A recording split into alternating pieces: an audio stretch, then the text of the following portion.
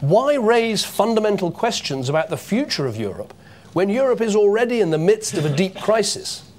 Why raise questions about Britain's role when support in Britain is already so thin?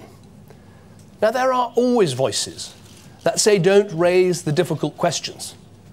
But it is essential for Europe and for Britain that we do, because there are three major challenges confronting us today. First, the problems in the Eurozone are driving fundamental change in Europe.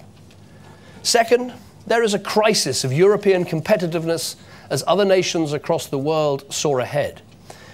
And third, there is a gap between the EU and its citizens, which has grown dramatically in recent years, and which represents a lack of democratic accountability and consent that is, yes, felt particularly acutely here in Britain.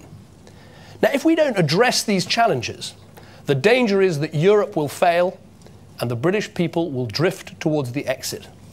I do not want that to happen.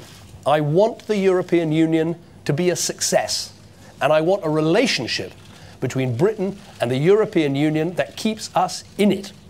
That is why I'm here today, to acknowledge the nature of the challenges we face and to set out how I believe the European Union should respond to them, and to explain what I want to achieve for Britain and its place within the European Union.